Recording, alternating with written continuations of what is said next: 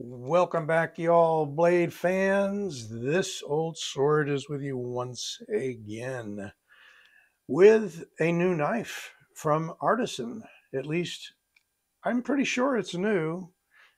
Haven't seen any reviews out on it yet. Sometimes you never know when these things have dropped. Anyway, this is new from Artisan, and it is their first collaboration with custom knife maker Mike Snody. It is the Xcellerator. Take a look at this bad boy. It's a big knife. Got a blade nearly 4 inches long of AR RPM 9, which is Artisan's proprietary steel, somewhat akin to 9CR18 MOV, I am told. Fairly thick, not that thick. Pretty high grind, well, maybe midway, and feels pretty slicey. We'll see if we can do some paper before we're done. A frog in my throat today, early in the morning. Don't have the vocal cords warmed up yet, I guess. Really nice green micarta. Nicely done.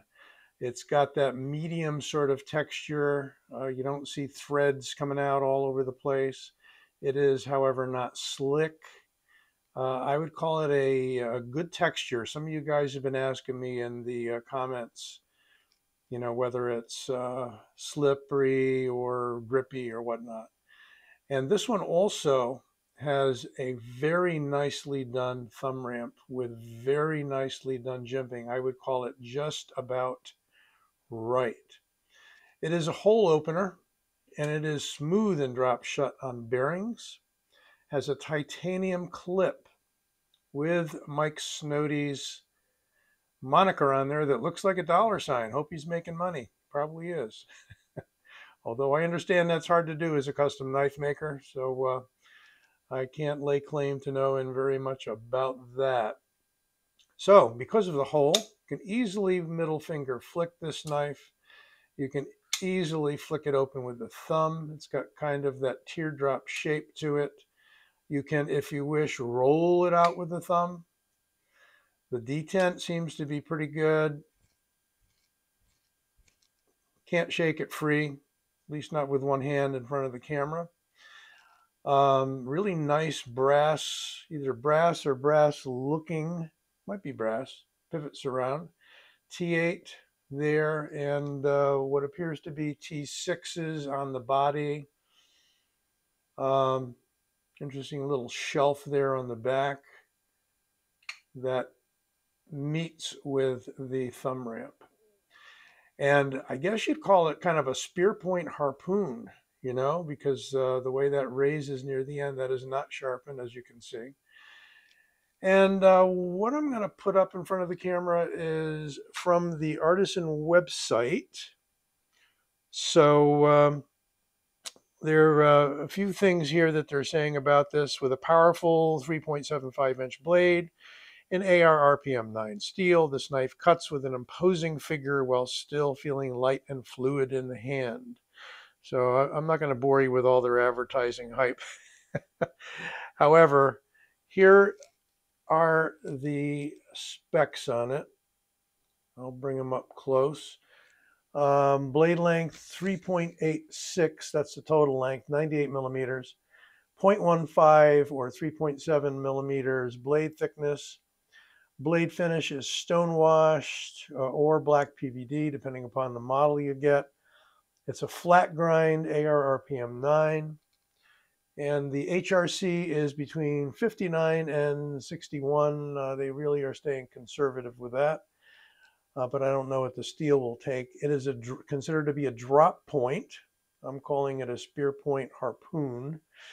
Overall length 8.86 inches or 225 millimeters, 5 inches closed, and handle material is micarta, with the clip being titanium, ceramic ball bearings, and the weight is 6 ounces. There's my question. It might be 6 ounces, but let's check. Always fun to do a little bit of measuring in front of the camera, right? Let's see if we get 6 ounces. Oh, yes, we do. 6.024. Yeah, we'll call that 6 ounces any day of the week. So yeah, and let's see if she's got any weight relieving, and that is why. That's why this is about coming in around a $98 knife. I got this from White Mountain.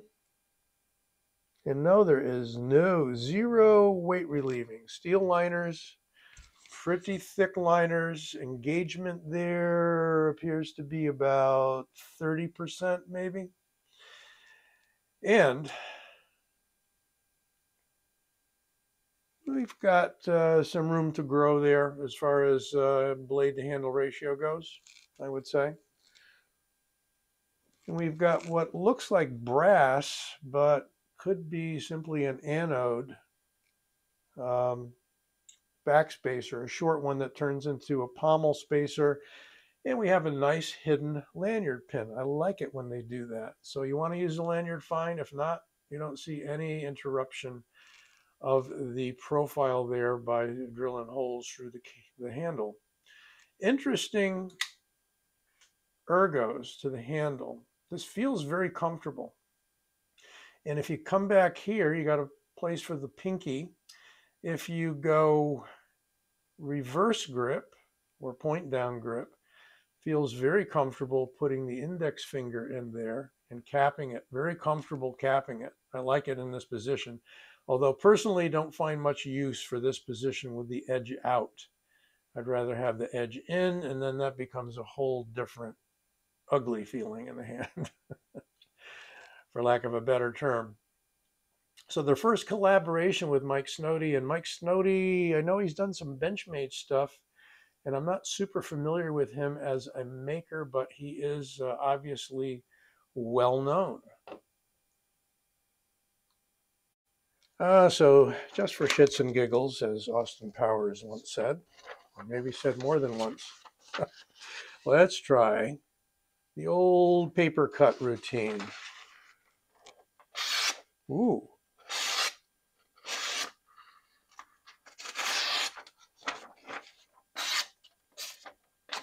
Come on. Yeah.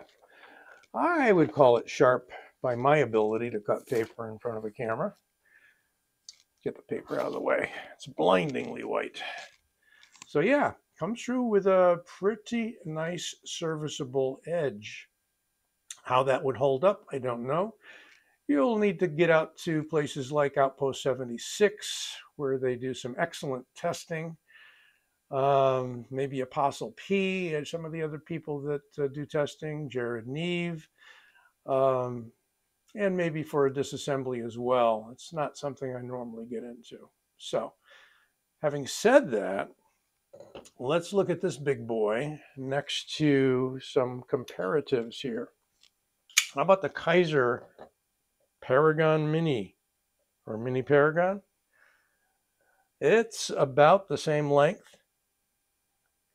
And even though it's a fairly tall blade on the Xcellerator, and by the way, the Xcellerator has this stock number.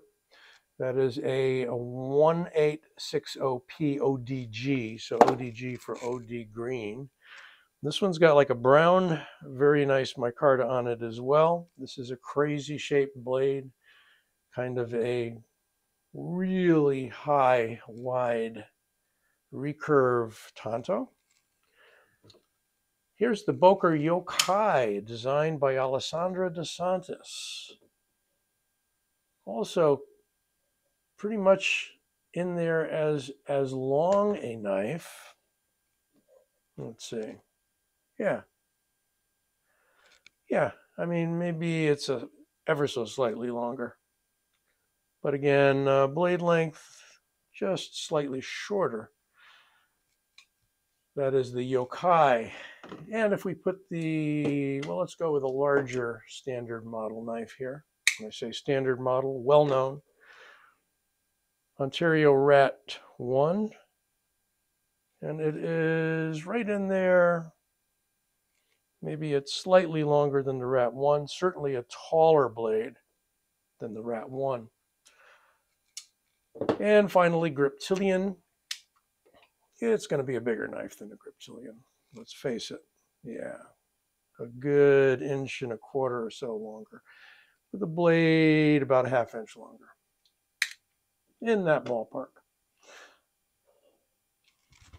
So, interesting large knife. It is definitely got the fidget factor going for it, because you can use the thumb or the middle finger flick very easily, and it is really nice and smooth and drop shutting. Could it be a good EDC for you? Yeah, it could. I mean, it's got that penetrating ability there, the way they've got the tip set up with the swedge, harpoonish sort of thing. And the harpoon angles forward, so it looks like you're not going to get much drag if you're punching it through cardboard or other materials. When you pull it back out, you've got a little bit of a ramp there. Speaking of ramps, pretty good. I'm not big on titanium clips on Micarta or G10 handled knives. Maybe a lot of you guys like them. I'm an old spring clip guy, even though they bend sometimes. I just find they're easier to get in and out of the pocket. This one, not bad. Got some pretty good flex to it. They did a nice job with this one. Although it's 6 ounces, it's also almost a 4-inch knife. So it does not feel heavy in the hand. When it's closed, it doesn't really feel like a sinker, but yeah, is it going to feel heavier than your 4-ounce knives? Yeah, absolutely. But, you know, it depends upon what you're carrying them in, I have noticed. Jeans, 511 type pants, if you wear it in your dress pants, dress slacks, corporate work stuff, it's going to feel kind of bulgy and on the heavy side. I don't think they got the handle thickness, so in case you wanted to know that, in inches, 0.55. Not bad. Really not bad for a large knife. I'm surprised they didn't go the weight relieving route, but I think every time they've got to mill holes through liners, it's going to cost you more. So right now it's about $98 at White Mountain. If you use my discount code Old Sword, you get 10% off of that. So, you know, close to $10 off of that. Not bad. You coming in maybe around $90, a little under, and free shipping. So check that out. I'll have links for you for all the models available at White Mountain. And of course, you may be able to find these at Knife Center, Blade HQ, and some of the other usual online retailers. Hope you enjoyed this review, and if you did, don't forget to give it a like, and don't forget to subscribe. I'll be back with you soon. Got a load of knives to do reviews on here in mid-May 2023. So keep an eye out for them. Put your notification on, and don't forget to subscribe, as I think I said that. Be well.